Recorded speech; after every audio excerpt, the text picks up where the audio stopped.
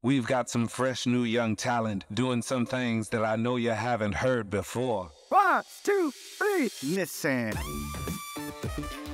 Welcome to Finances, your home for all things financial, investment, money and lifestyle. Hosted and curated by the very talented team of certified financial planners and Burke Britain Financial Buds. So this is episode number 83 of the Finances podcast. One of my usual suspects is joining me, Ben Kemp. How are you, Ben? Good, Jay, back again. Been a little while. It has been a little while. And guest today is James Ramos from, let me get this right, UtilITise IT. Oh, UtilITise, but yeah. UtilITise. Yeah, it's a play on words. My fault, so. UtilITise IT. So it was, I should have phonetically worked that out before we jumped on. Anyway, I reckon I've messed up 70% of the introductions that I've done in those podcasts. It's now just par for the course. So James, thanks for joining us today. No worries, thanks for having me. Now, we were talking just before we started recording, and I think I was having a chat with my wife this morning about all things cybersecurity, and I think if there were probably the hot topics for nearly everyone at the moment, it is cybersecurity and people getting scammed, and probably AI. I mean, they're the two things that are probably front of mind for most people, whether you're young, you're at school and you're using AI technology, or you're my parents and my in-laws' age and they're getting emails every... I was going to say it's almost the different demographics, and don't pigeonhole people, but the older people are worried about getting scammed, and then the younger people are trying to work out how do we leverage this AI. Yeah, and there's a crossover in the middle where you sort of see a bit of both. Yeah. So that kind of falls right into your wheelhouse, James, of what you're doing at, say it again, UtilITise IT. Don't say it too many times. No. So before we get to AI and cybersecurity, let's introduce you and who you are, where you come from, and your background, ultimately leading up to the point where you're in your role you are today with UtilITise IT. No worries. So I guess, yeah, I was brought up in Geelong and started my life working in an ice cream van and having that engagement with people and selling ice cream. And then... What was the name of the ice cream van? Can you remember? Yeah, it's a family business, isn't it? Yeah, family business. Yeah. So Dad still runs most of the vans and stuff like that. Mr. Wizzy Mobile Ice Creamery. So you'll see everyone knows Mr. Wizzy. Yeah, so down there, down Eastern Beach. Yes. So grew up in a van and all the summers in the van, and then thought, no, I need to get out of it. So do we get discounted, Mr. Wizzy? Can we put a promo code? My kids are going to listen to this and want to go down to Eastern Beach straight away. So, oh well, yeah, come down. Drop your name. Oh, you won't see me in a van, but I'm going to drop your name anyway. Oh yeah, well you can do that. Yeah, I started my sort of IT career at Cotton On, so started there on the service desk, and yeah, really sort of understanding IT. So I thought I wanted to try and have a technical sort of something to fall back on. So I thought, well, I didn't go to uni. I went straight into the workforce to try and learn on the spot. And were you into tech and computers at school or not really? Yeah, I was actually telling someone yesterday, my dad had a cubby house at home, and when I was, old enough to hold a screwdriver, he would bring computers and stuff from the recycle centre, and I'd pull them apart, and my cubby house had full, like, the Matrix type thing, screens and keyboards, and it was great for the imagination. So I'm probably a real young nerd. He's built NASA in his backyard. Yeah, it's pretty cool. That is pretty cool. What do you have in your backyard, Ben? Cubby house, but nothing like that in it. Nothing exciting. Do you have a calculator in yours or something? No, I definitely no. I think maybe a bat and ball, and that was about it. I think you had a pack of Mum's cigarettes in there, Alpine Extra Lights. I swam between the flags. I was a bit of a pussy, so yeah. So computers, and fairly interested in that. School, you didn't go to uni. No. And so post school, what did you do? What did you decide you want to do? Well, I just wanted to start working, to be honest, and just try and get my hands dirty and get into some sort of career. And then I thought, I actually studied to be a real estate agent. So I did that, and I thought, well, didn't go down that path. Why did you not want to do real estate? Not really sure, really. I just, not sure. I thought I want to try and sell houses. I wanted to have like 10 houses by the time I was 30 and have that sort of thing. But I had one, but that was close enough. But I just thought, I think my dad told me, just have some sort of background, so then you can always fall back on it if you want to. Yeah, if something doesn't work out, so you have that sort of technical side of things to fall back, like a brickie or a carpenter. Yeah, skills. So I chose IT. So I thought, well, everyone's going to use computers, and I liked them. So, but yeah, I found it.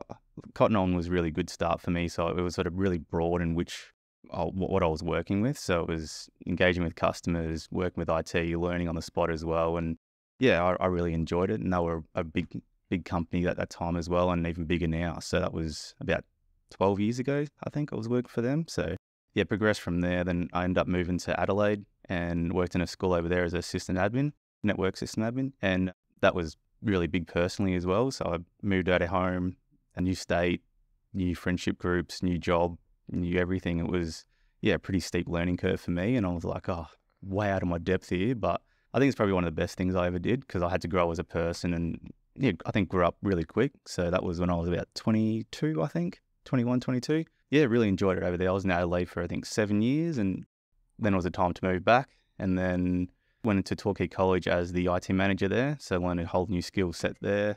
And from there, I went to Gen U as a business systems analyst. So working with the wider business, understanding their sort of problems, and then working with the dev team to create something.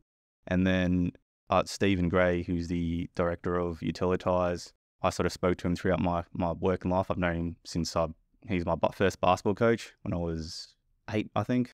And yeah, sort of told him where I was sort of at with my career. And he said, well, I've got a big opportunity. You know, this is what we're sort of doing with my business, and a few other businesses were sort of growing as well. So I thought, well, I want to be a part of that. So what year was that? That was 6 months ago. Okay. Yeah, when I've only been with UtilITIse 6 months now. How long has UtilITIse been in? So they've been around since 2016. Yep.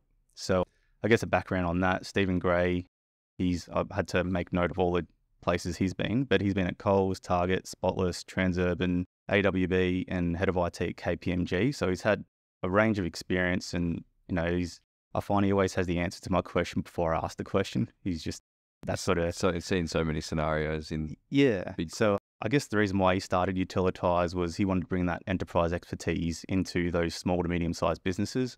So he saw a real gap there with, you know, large companies have that really big budget to throw into IT and do all those type of things, where those smaller companies didn't. So he wanted to try and bring all that knowledge that he's sort of had throughout the years and bring that into these small and medium-sized businesses, and mostly not-for-profits as well. So, because as you know, people don't really have a lot of money sometimes, and if you can give a better service, then yeah, everyone sort of wins out of that. So it's pretty hard to have your own internal IT impossible consultant. I mean, we're the same as a lot of not-for-profits are, small businesses that, you know, every cent you've got, every dollar you've got, you want to make the most effective use of. But we've got some of the same challenges from an IT perspective, and possibly even more. You know, like we carry a lot of risk and burden for our clients, as do a lot of businesses and not-for-profits, you know, looking after and maintaining people's information. I'm sure we'll get to sort of data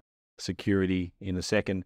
Is there any, in terms of UtilITIse, the business itself, you mentioned that not-for-profit and small to medium businesses. Yeah. What is kind of your wheelhouse in terms of the type of clientele that you look after? Well, we've got everyone from, I guess, a 2-seated organisation to large community health centres across Victoria, and, you know, the pharmaceutical dispensaries, trying to think of the wording. But yeah, we've got a lot of non-for-profits, as I mentioned, and that's sort of Steve's expertise in Microsoft as well, understanding, you know, where they can sort of leverage off some of those non-for-profit benefits. He sort of passes those on and says, well, you know, how you're sort of operating at the moment, you can probably cut out these licenses and do this and have cost savings that way. And yeah, it's mostly just helping out the little guys, or then in some cases the big guys that we've got as well, saving them the bottom line as well as improving their services as well. So depending on what licenses you get security uplifts, and so people don't know about that type of thing. So yeah, that answers. I suppose nearly every industry is using tech, aren't they? So just about any occupation now, any business, any small, medium, large business needs security, and then they're obviously leveraging it. I think in here, if we didn't have the ability to get online for one day, imagine we would do very little. Like we'd be in trouble. Pretty much nothing. Yeah, it's amazing how reliant you become on it. So you need it to be tight and safe. Yeah. So we'll get to AI and sort of data security. What are some of the other sort of baseline services that UtilITIse offer to their clients? Yeah, so UtilITIse is a IT managed service provider. So I like saying we do everything from IT to A to Z to IT. So your day-to-day activities, your help desk. We offer that strategic planning, like where do you want to go now, and if you want to have growth, how are we going to make sure you can have that scalability. The IT security part is a big part as well. It's not so much being secure, it's making sure you feel safe. So it's like, well, like you were saying before, we're using people's data, how we're storing that, where we're storing it, and making sure that your customers as well feel safe with that too, because it's a selling point for us, but it's also a selling point for yourselves as well. It's like, well, why would people want to come to you and go to your business instead of someone else's? Well, they can have that security and feel safe that they're not going to be one of the next Medibanks and Optus. I mean, they're big examples, but we've got a lot of policies in place. And like I was saying too, Steve's brought a lot of that sort of big business expertise and that type of thing and bring it into that our business and essentially our customers. So I was impressed. So coming from Gen U, how they sort of were operating, I can see a lot of gaps, which I think we can fix for them. So I'm like, well, why are they doing that where UtilITIse are doing this for, small 1 to 2 size businesses? We're applying all these security policies so that, they're not compromised. And so what, just on that, we'll go a little bit granular on that. What are some of the efficiencies or areas that you've seen in your different roles compared to what Steve and the crew are doing at UtilITIse? What are some of the sort of common areas that businesses or not-for-profits can get some traction in getting some IT managed services? I guess a lot of it's just transparency and just that communication point. So a lot of time you have your IT people where it's like a very transactional sort of relationship. It's like, I need you now. It's sort of, I think what we do differently is we try and reach out to you and say, hey, we've found this. Let's try and fix that by doing this. Or, there's a latest, security sort of breach within some sort of sector. We're going to apply it. For example, something happens to the medical side of things, we'll apply that to, your lawyers, your Burke Brittons, that type of thing. I think that's a lot where, I don't know, the care factor's there, I think. And we have a lot of sayings throughout the office, and we try to be we try to be proactive instead of reactive. So you don't want to be that person that call when your problem. We want to try and work with you to solve those problems. So I know it sounds kind of cliche, but it's cliche, but so many people still get that wrong, I think. Like, people say it. Yeah. But if you can do it, then that's what sets you apart from others. Yeah. One of the thoughts as technology has sort of taken hold in a lot of businesses, there's been this sense that the need for people and the need for relationships will decrease. I don't know, we've spoken about this on like every other podcast. Nearly every small business owner or someone from a business that we talk to, the common theme is as technology increases and automation increases, it actually doesn't decrease the need for people and relationships, it increases it. And I think that sort of face-to-face or belly-to-belly or whatever you want to call it, emphasis or element of any business, I think is becoming more prevalent. I know for us, like with our clients, the importance, like AI and technology is a tool. You can use it for good, you can use it for bad, you can use it well, you can use it poorly.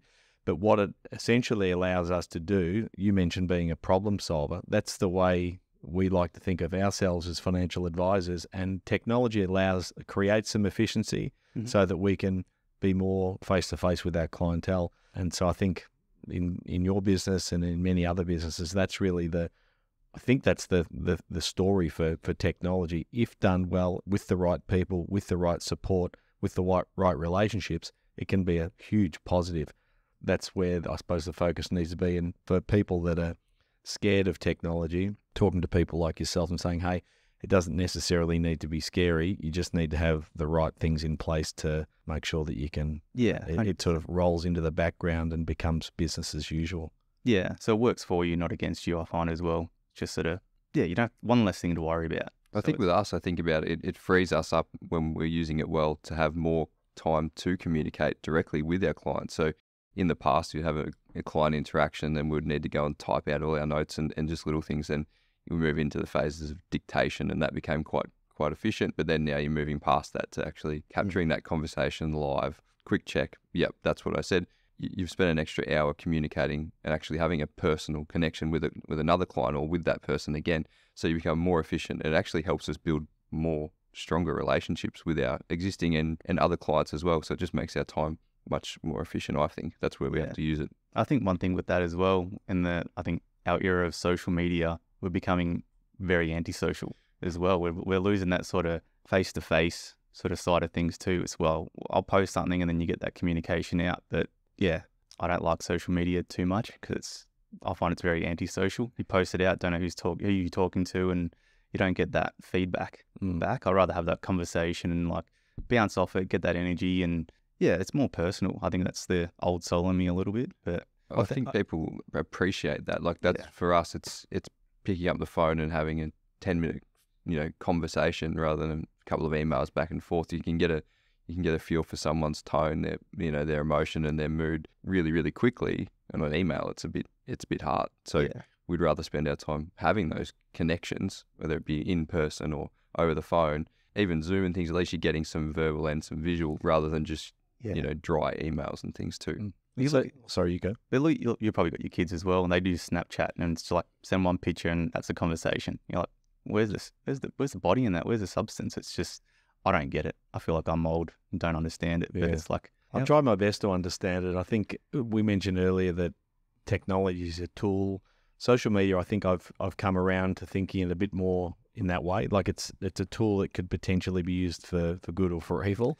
Yeah. And it's finding that line. Even with kids, technology offers them some great opportunities to learn, but it also creates some risks that if they're not educated. I mean, the same things that I would apply to my kids in terms of education around technology is, I'd imagine, the same kind of things that you and your business do for small businesses, like educate about how you can actually make the most effective and efficient use of the technology while also reducing the risks of it being used in the incorrect way. So, that's probably a nice segue into the kind of two hot topics at the moment, which are sort of AI and machine learning, and we're using a little bit of it today. We're hopefully, if it's working, we've got an AI bot recording this conversation, summarizing our conversation. Let's talk about sort of the rise of AI, and then I suppose thinking about the ethics and responsibility of AI and how, as business owners, we need to be, I suppose, aware that it can create some efficiencies, but also conscious of the challenges and risks that it poses. Yeah. So I guess if I ask you guys, what do you think was the first AI technology for consumers, like for your sort of layman? Good question. Because I watched 2001: A Space Odyssey with the kids like a couple of weeks ago, and in there, so this is 1969 or something like that, and AI and machine learning was discussed pretty heavily in it. They had a little, if you've seen it, you probably haven't seen it. Anyway, but it was interesting to me that, like, 70 years ago, AI and machine learning was on the cards. People were thinking about it. Now, I'm guessing the answer to this is a lot earlier than we anticipated that it was. Well, I guess for the layman, it's like Google. Google is your basic AI sort of tool. You search for something, it looks through the whole of the internet to try and get you what you're trying to search for. And I guess the next iteration of that, in a way, at a sort of basic form, is Google Translate. It's like you type in something in English. If you go on to Bali, for example, how much is the handbag? So you type that in, and then it'll give you that in Indonesian. But it's using AI in the background there to try and compute it, understand it. Do I have to put him before the context, like pretext and whatever it might be? That's its first sort of form. So people don't really understand. It's been around for a while. It's only recently that it's been a hot topic, and some really fast developments on, I guess, how we can use it and use the machine learning and deep learning and being a lot smarter with AI as well, and integrating that with, everyday living. It's go on Facebook. There's algorithms which use AI to tell you what information to give to you. So should we be concerned? I mean, I hear lots of people talking about artificial general intelligence becoming sentient. Is that the right word? Sentient? Basically becoming its own entity and being able to make decisions independent of people. Should we be worried about this, or is it overblown? It's just media hype. I think you got to approach it with caution, to be honest. So it's like, you wouldn't go tell a stranger all your personal information. So it's like, why would you put it on the internet? So if, I guess, an example for that is, write me a letter to somebody to doing this and tell them I want to pay them X amount from this bank account. Like, it's a little bit far-fetched, but you wouldn't put all that information. You'd say, how do I write up the bank statement? And it will give you, like, this is using like a chat GPT sort of instance. You wouldn't put personal information to that. So I guess whatever information you feed to these engines, it's using that, storing it somewhere, and then spitting it out to somebody else. So I think another instance is sort of using Wikipedia. It's sort of open source sort of information that people were storing. So your AI would potentially look at that, and I could say the sky is grey, where someone else, majority of people could say the sky is blue. So the AI would sort of look at that in the background and say, well, majority of the people are saying it's blue. Some people are saying it's grey. Potentially it's grey. It's a bluey grey colour. So are you getting the right information as a result of that from the inputs that's been put into it? So I think it sort of becomes a human responsibility to make sure we're feeding these things the correct information, putting the correct information in there, so then we're getting good quality stuff out. Is it sort of just balancing probabilities to an extent? Yeah, basically, yeah. But I mean, there's, as we know, computers don't have emotions. Otherwise, Terminator will be here and Arnie will be doing a lot more destruction. But yeah, it's learning from everyone's inputs. Like everything's tracked these days. You don't know if you're being watched by anyone. Google's always listening. You say, "Hey Siri," and it'll start talking. I'll make sure that doesn't say anything. Yeah, it's just, I don't know, you feel safe with it all because it's helping you out. AI is a great tool to be more productive. So should we be worried or not? Well, you tell me. Yeah. Well, I have a. Do you feel worried Jay's about like from my perspective, he's like the big embracer, but he's also the great skeptic of it because he's like binned all his Google Homes, but he's using AI all the time. I'm torn. I think I'm torn because I recognise as a business owner the efficiencies that this will create, but from my skepticism, I suppose, with technology is that nearly everything that has been delivered to us under the guise of creating efficiency and safety, in fact, goes the other way. So emails, for example. So emails were going to be the holy grail in terms of creating great efficiencies of communication. In fact, it's become a deep, dark hole of people getting swallowed in their emails and time-consuming. Yeah. Social media, again, this would be a great way for you to connect with your friends conveniently, with old school friends, yet it becomes addictive and people start sharing information that they shouldn't be. So I'm very cautious, and I think that cautious optimism, I think, is a good thing because it actually, as we're making these changes, which I think are inevitable, I'm also knowing that we need to have good people in our corner that can help us navigate some of those challenges. Yeah. So again, I'm certainly not all in to I'm not all in that I'm just going to hand over my entire life to technology and let it just run everything that I do. But yeah, I'm still cautious. But I mean, if you watch your TV, you're hearing all these ads of, we're using AI to do this and that. And it's like the reason why computers were first developed. Like the computers were made to help make things faster for humans. And, instead of writing something out, we can type it up and then make multiple copies out of it, like as a really basic form. So AI is the same thing. It's just to help productivity. But yeah, there is that caution side of it where it can be used for, trying to hack you, trying to make you vulnerable in terms of giving you, just trying to think of the right way to say it. It's like, well, it can work out ways in which it can manipulate you. And then by using algorithms, how your sort of actions and how you access a computer, like, well, we know you use X, Y, Z, so we're going to try and send an email from a particular person. So then you click on it and then we can take advantage of you. So that's sort of malicious software at its core, I guess. So it's good and it's bad, but it's trying to identify, the best ways of using it. So it's just like anything, isn't it? Like it's just a balance thing. Like it's just about having that balance of not, you don't be completely skeptical of something and don't use it at all, but you've also got to be a little bit hesitant and can't just go completely everything all in on this thing because you open yourself up, which is like anything, like diet or anything we've talked about in a realm of different podcasts. But so we've got to use it and sort of play in that middle zone a little bit, but also be pushing forward to make sure we're using it as much as we can safely as well. Yeah. I think that's where we need to get support from people like yourself, where we go, right, like, what do you suggest is the best way or the safest way we can use this to get the most out of it, and then continue to push that forward rather than just sort of sit and just wait. Yeah. But I mean, it's like with when you want to do any sort of process, is you're always thinking, is there a better way of doing this? Do I offshore it to somebody that can do it that sort of process remotely, or can I click a button and then have an automation that does a whole lot of things for me? So I guess it's sort of going back to something we do as well. Steve sort of created a Cyber Predict IT.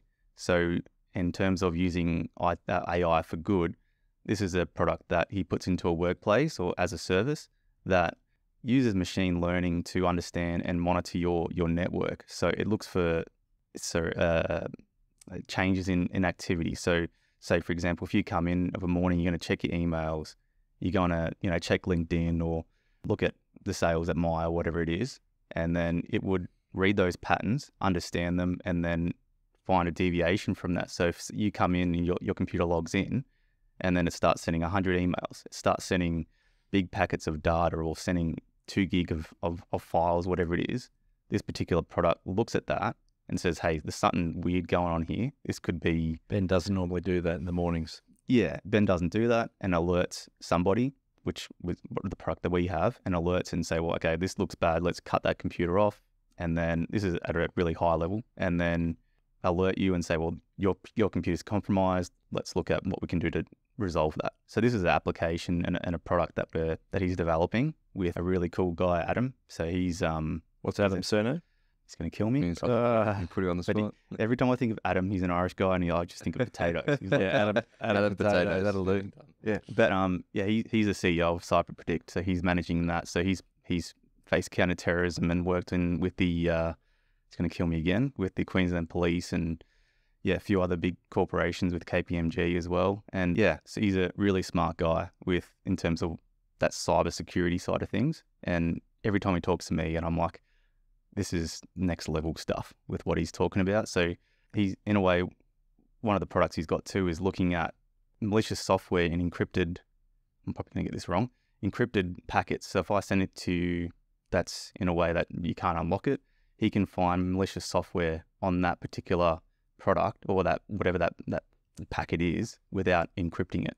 So it's cool stuff like that, which that's where it comes sort of back to AI. They're using AI to find out patterns, find out, what does this look like compared to something good to bad, and using that machine learning and saying, well, these are all good things, these are bad things. If you see this within that, resolve it. Yeah. So what immediately comes to mind is you gave me a weird look there, Ben. I was thinking, I was just thinking about AI and programs, awesome programs like that can work in the positive.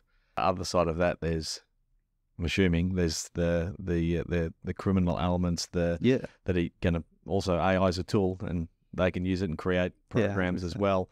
I suppose one of my questions is what practically, like small business owners and not-for-profits, how can they, what are some practical tips for them to actually be safe with the utilization of AI and the fact that AI can be used by other people to negatively affect your business? Yeah, I think the core of it is just education. It's just understanding, am I going to be getting an email from CommBank, with NAB as an example? So it's like, well, in terms of email, making sure that if it looks sus, it probably is sus. So what's sus? So for someone who's listening, and again, my father-in-law is probably going to be listening to this. Let's remind him what is sus? What's a sus email look like? Well, like at a baseline, a contact that you don't have, not a regular contact asking you for something that. Yeah, I mean, everyone's probably had that mum text message as well that was sort of going around. Hey, this is your mum. Can you, I'm stuck at the supermarket. Can you send me $20? And you're like, well, that's not my mum's number. I've got my mum saved as something else in my phone, and she's not with CommBank. I know her bank details. So there's a couple of things to, I don't know, just look for those red. Like, it's out of the blue. Well, if it's out of the blue, how do I identify that? Sometimes it feels like it's common sense, but then I think the fact is we're exposed to it a lot, and we're emailing just those things a lot. Where some people they're not exposed to, they're not on there, they're not, especially people that maybe retire, they're not involved in tech maybe as much, so they're not seeing and getting educated like we are about spam and all the things that come through. So they get a text message and they're just it must be for me. Like, it's off CityLink, haven't paid my CityLink again. Yeah, like that. But have you travelled? I always look at it and go, you can tell quite quickly on most of them. Some of them are pretty good. Like, some of them are pretty believable, and they're probably going to get better with AI. Is that Well, I looked, not that I've been on the dark web, but you can go on the dark web and purchase these spam sort of packages. So you can say, well, I want to attack these amount of people when you pay for that as a service through the dark web, which is really scary if you think about it. But you could, for example, like, the Australia Post one, you can, as an example, I don't know if you can or not, I haven't been on the dark web, but you can purchase that to say, well, I can make X amount of revenue from this potential phishing scheme or wherever it might be. You can purchase that. So to try and, as you were saying, asking before, how do you stop that? It's just education, talking about it, understanding what's good and what's bad. And if it's out of the blue or it's different to your norm, question it. Ask, call us, the Australia Post. Hey, have I got a package there? Or are you wanting money from me? And they'll tell you no, because the numbers on there will be different to what their standard numbers are. But everyone's seen malicious emails and stuff come through and they look identical, and it's really hard. But if there's a link, question the link. There's ways in which you can hover over the top of that link and it would tell you if it doesn't look like australiapost.com, if it's like my post, or that's probably not a good example, but your post office in Australia or something instead of Australia Post. Those are things to sort of look out for in an email or a text message. But again, education. We're sort of, in my age, my demographic, we're brought up with a device in our hands. We're sort of digital natives in a way, and I guess my parents in a way have grown up a little bit with it, but my mum still has trouble. She texted me the other day actually and saying, do you need money? And I'm like, what do you mean? She goes, you just asked me for $20. And I was like, to transfer some money. And I'm like, no, I didn't. She goes, I think it's a scam. So she, in a way, knew to call me and ask, what do you need money for, or whatever it was. So she's got some idea, but the fact that she saw that and didn't realize it was a scam at the start. She's sort of like halfway. Like, she can read this is a bit sus. Some people just go, yeah, must be money. No, my mum's one of the lads. At least she asked the question. I know of someone who had a similar thing and they just assumed it was correct, and they just went with it. It was more, how much money do you want me to send you? I'm like, that's not me. The challenging thing, I think, with our clients is we want them to trust us, and we do. So we use things like DocuSign, and we send them emails, and they sometimes get text messages from us. And so you do want them to trust us, but at the same time, you want them to be skeptical in a healthy way. Mm-hmm. So again, for any of our clients or potential clients that are out there listening, what we'd say is that if in doubt, call us. If in doubt, call us.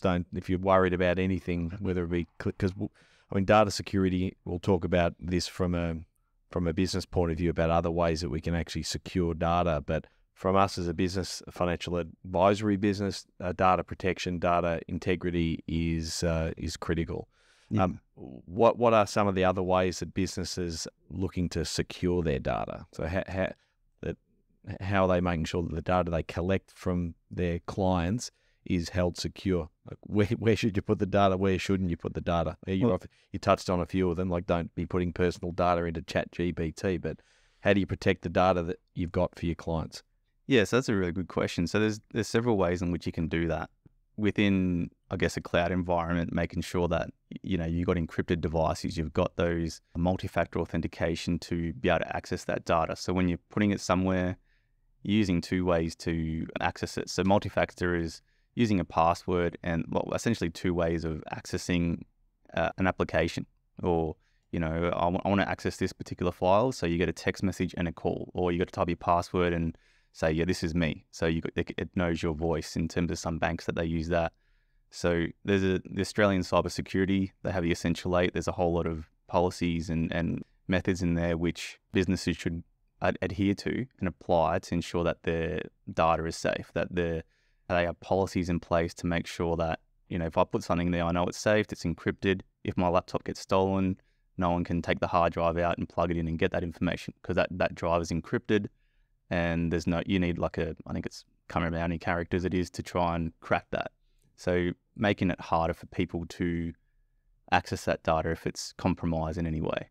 So I guess when you go anywhere, if you're giving your credit card, do you trust that person? Do you trust that company? Yeah, exactly. But it's just like, well, if I do give it to you, do you have any certifications to what? And then, I think the big key thing for it is, everyone can be secure, but are you safe? And just think, am I being safe with what I'm doing here? And do I feel safe with the person? If you don't, ask the question. It's even just those little things. You still see friends, family, clients who carry a list of passwords around on a piece of paper in their wallet. Like that's just, we just got to get past that. Yeah, so password wallets, that's an interesting one. So, Yeah.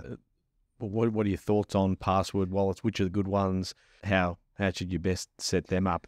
Well, I would always ask, don't have like a password that's like Go Cats, for example. I'm a Cap supporter. Have like, we are Geelong, the greatest team of all. So the reasons for, don't use those passwords, but, and they're not my passwords, but there are password vaults which you can save your passwords into. And there's some credible ones out there. Some of them have been compromised, but Which ones?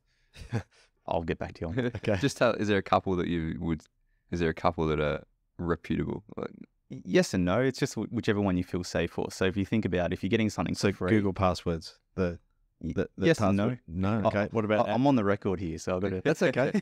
What about the Apple password? Yeah, so all those use some form of biometrics or multi-factor authentication. So like face recognition. Yeah, face recognition, your thumb, or using password in a text message. So if you have some sort of multi-factor authentication to access those, Yep. then you should feel safe to get it, because no one's going to have your thumb and your password unless they cut your thumb Yep. off. And Yep. What about Could be a last? problem. What about LastPass? I use LastPass, oh, I feel better now. Oh, but they have been compromised. yeah. And So- in being compromised, is that because I know with LastPass, I mean, you can choose not to have the two-factor authentication set up. Yeah, so I think they have enforced that with a lot of Yeah. with their customers as well, because of what's happened previously. But a lot of those have and can be compromised at any point too. So it's like making sure you're changing your passwords. And this comes back to that education piece as well. It's like, when was the last time you changed your password? How often are you using that password for other ways of logging in? Yep. So we're not going sort of back to the Go Cats and we are the greatest team of all, having those two sort of different types of passwords. You've got a password and a passphrase. So understanding, it might take, I did an education piece on this, but if you got like 10 characters, whatever it might be, it takes an AI bot to crack in about 2 hours, 3 hours via brute force. So you're changing like A, B, A, B, C, A, B, C, D, where if you have something with, we are the greatest team of all, which is like 25 characters with like an exclamation mark on the end, that'll take, I think it's a gazillion years or something, a long time to crack, because you're going to go 1, 1, 2, 1, 2, 3, 1, 2, 3, 4. Because they're just basically guessing every possible scenario, Well, and they can do it that quickly that with a short phrase, 2 Like, hours. quantum computing really kicks in with AI, and then it can just it just runs the numbers. Yeah. So that's what AI, in terms of being against humans, that's where it's bad. So that's not so much bad, that's where it can compromise us, and it's using AI for evil. Yeah. guess. Okay. So to sort of fix that though, you can have, like, I changed all my password on my personal one. I got 5 email addresses. Go off the grid and just start breeding So I was gonna chickens. start digging holes and putting cash in it or something. I don't know. Go back to cash Trading only. lemons for nectarines and Yeah, well, that's Bitcoin really. Yeah. That's what's going with that. But you can change it to not to remove your passwords completely. So then you can have an authenticator app. So then that password or that particular code changes every 30 seconds or 40 seconds or whatever it is. So then you don't have to type a password in. So no one can try and use brute force to try multiple ways of accessing it. You have an app on your phone that is with you all the time. You have to use 2-factor authentication to get into that app. And then once you're in that app and you use that code to log into your device or whatever it might be. That's what we use for a lot of our stuff. And I was going to ask you about that because it's sort of been an old school thing. Like, I remember the Bendigo Bank brought it in about 20 years ago, and they started. You had this little thing you carried around, and you push the button on it and get the code. It was groundbreaking. It's sort of still there, but in a different. Yeah, well, it's just modernized now. Yeah. Using computers to, everyone's got a smartphone in their pocket now, and we've got that calculator with us, so we've got that extra tools to be able to ensure we're safe when we're accessing data and that type of thing. So that's one of the things we imply with a lot of all our customers. We make sure that they are safe and they've got these best practices and policies put in place. So then we don't want them to be compromised. So we're trying to put and that education thing as well. So it's really interesting and it's always evolving as well. But having someone that those trusted advisors to make sure you're on board with, to make sure that you're getting all those. I was going to say before, I was thinking when you're talking about it, for people who are a bit worried about it, you've sort of got two options: is you just run away and hide from tech, or you try and educate yourself enough to be more comfortable with it. Yeah. You're a lot better just to try and learn a little bit. You don't have to know the whole thing, but just know basic steps to protect yourself and be comfortable using it. Because if you try and just pull back and not use emails or net banking or anything like that, like it's gonna be hard because everything's moving that way. Well, a lot of I guess elderly people are like, oh no, I'm not going to put my stuff on the internet. I'd rather have, like you were saying, the chickens digging it out in the backyard, looking for my money. But it's educating them and saying, it is safe to do so. If you're wanting to do it, I can help you with that. And that's where you guys sort of come into play with that as well. It's sort of, we can help manage your money and we can do it safely and securely. And this is how we do it. And then making people feel safe to be able to, engage with you and be like, oh, these are good guys. I know they got the technical side thing as well. And they know how to use my money. So, I think COVID forced a lot of people into the tech, and then now it's about just keeping them, because we couldn't see them. So a lot of people who would never have done a Zoom or a Teams in their life, forced to. So they've sort of had that gateway into it, and then now it's like, right, reinforce that it's safe and continue to use it where they can, and to make their life easier. Well, I think the big part though, working in a school as well, is we're sort of assume that kids they're digital natives. We assume that they know how to use devices, but it's how do they use it properly? Like I always like telling this story. One that I used to talk to some of the kids when I was at school, and I said, "You got $20 in your account, and I want to try and hack that and get that. How do I get it?" And they're like, "You can't." I'm like, "Okay, well I've got a button then that says forgot my password, so I can click on that, and it's got 3 questions. What street did you grow up on? Oh, and you put on Facebook. Oh, this is me at Smith Street, we're just catching up with my mates. So I can use AI to look through that, find anything that says street. Cool, I've got that one. Mother's maiden name. Oh, I'm catching up with the Smith sisters, whatever it might be, or the Smith side of the family. Cool, maiden name done. And then I've got... Model of first car or something? Yeah, model of first car. And you're like, just got my first car and taking it out for a drive. And you're like, okay, it's a red Mazda. Cool, I've got 3 ticks. I can access your account. I've stolen your $20. So when you put something online... What are you putting on there? What street did you grow up on? Oh, I grew up on Sesame Street because it's so much fun. Cool. This is my mum. Yeah, she's the fairy godmother because she's awesome and does whatever. And this is my car. It's my red Ferrari. So I've stopped someone in 3 times to try and access my account, and you've saved you $20. And when you see the kids, you tell them, they're like, oh yeah, why am I putting that on there? But no one's really teaching them the right way to use social media, AI, technology. It's just assumed that, they're immersed in it, they're going to understand it, they're going to use it. So it's, I think, our responsibility and everyone's responsibility to understand how we're using it properly and ethically and the correct way of using it so it's not used against us. So go and change a few passwords. I know. I don't want to scare you, but it's amazing when I spoke to that, and even when I tell it now, people feel uncomfortable. You're like, oh, what have I put online? What information is out there about me? Should I be sharing things? What should I be sharing? The secret questions just makes you like, I could probably answer half of the people out the back secret questions because you just know, if you know people a little bit, you probably know most of those things because they're not really hard questions. Yeah, and with AI, it doesn't take long for AI to learn about you, like one of your friends would know you. Yeah, that's it. So then that's just out there for everyone. Yeah. I said before about convenience that everything sort of done under the guise of convenience ends up being something that is either inconvenient or puts you at risk.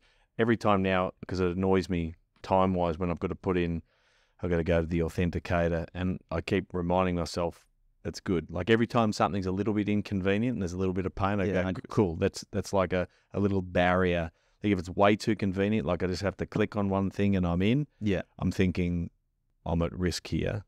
So anyone out there that thinks that, 2-factor authentication or, having to get, I was helping my in-laws set up banks and he said, oh, it's so annoying. I have to get a text message and then I have to put that code into here. I said, that's a good thing. It's just, there's a bit of a lag time. It also gives you a chance to think, actually, is this legit? Yeah. I mean, like you said, if it's an inconvenience for you, think about the person trying to access your data on the other side. It's going to be even more inconvenience for them. Correct. And a lot harder for them as well. So that's probably a good way of thinking. If it's hard for me, it's going to be harder for someone else. So a little bit of pain for protection, I think, is a good move. What else? We've talked about AI. We've talked about sort of cybersecurity. Is there anything else on those two fronts that you'd like to speak on to any of our listeners, whether they be not-for-profit, small business owners, or individuals out there? Anything else that you'd like to cover off on those fronts? I mean, for me, it's just sort of asking yourself, I'm secure because, whoever's sort of managing or doing whatever you think for you, they're saying we're doing this, but challenge them. It's just say, how am I safe? What are you putting in place? If I get compromised, how do I get my data back? Can I get my data back? If it's free, nothing's for free. You got to, if you pay for something, then you're going to get something back for it. So just go, like you were saying before, change your passwords. Make sure you got MFA put in place. Think about, where's my data being stored? Is it stored in Australia or offshore? How do you know that? So you ask, I suppose, yeah. Ask the question. So, who can access my data? If you've got one shared mailbox between 5 people in an organization, which a lot of people do, it's like the admin account. Everyone can access that. Who can access that? Is that got a shared password? Usually it's just one static password.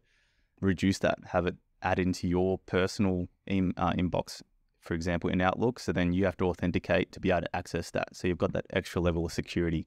Little things like that, which a lot of businesses don't understand. So I find what we do is bring that enterprise expertise, I like that word, into those small and medium businesses, because they don't necessarily have that IT resource on board. They haven't got that education. They don't know. And then as soon as you don't know, then that's when you get compromised, because there's back doors into everything. And and then you'll be calling someone to say, well, how do I get this back? Even if you had the desire to want to do it in your business, it's not going to be the best value for money time spent doing it. Like, let's say that Jay just got obsessed with it and started doing it, or like he would have spent hours, weeks doing it when he could have been doing something else that would have benefited the business more. Like, it's a prime example of just outsource that to an expert. Yeah. And know it's done. Yeah, I mean, there's tons of ways of, looking at, even to go on the Australian cybersecurity site, they've got ways in which a whole lot of checks that you can go through. I think it's got the questionnaire on there. Do you have more than 12 characters in your password? Do you have MFA set up? Similar to what I was saying before, where are you saving your data? You're saving. Sorry, could you say that again? I'll put it in the show notes. Where was it? Australian Cybersecurity Centre. Yep. There's a link in there somewhere which you can sort of do a quick check. But alternatively, you can call us and we can help you out with that and just sort of see where you're at and your sort of stance. That's at UtilITIse.com.au. So what good lead in, nice segue. Let's talk about how people can get a hold of you. They can go to utilitise.it.com.au. That's the website. UtilITISEit.com.au. Yeah. Yep. How can they get a hold? So if someone wants to reach out, can they call you personally? Can they email you? Yeah, all those. Yeah. Yep. I think I'll put it in the show notes at the bottom. I saw that on your other thing. But yeah, just I'm happy to have a chat and just sort of see where you're currently at in terms of your security stance, and just say, and then we can give you recommendations. Like, we'd probably put this in place. This looks really good, but you might want to do it this way, or whatever it might be. And like I was saying too, that Adam, he'll like this. There's a picture of Adam Potato. Yeah, Adam Potatoes. Yeah. You're throwing me off. He had a picture of a big full drive, and it had 100-inch wheels on it, and it was compliant. And because it had a small spare tire on the back, but he wasn't safe. So he's got all these things in place, but this particular car driver, not really articulating, it's better to have a picture there, but the person, if they got a flat tire, they're putting a 16-inch rim on a 100-inch tire, so they're not safe. So making sure you're understanding what you got in place will actually work for your business. So you can put all these things, you're like, oh yeah, we've got security because they say we have, but what does the security mean?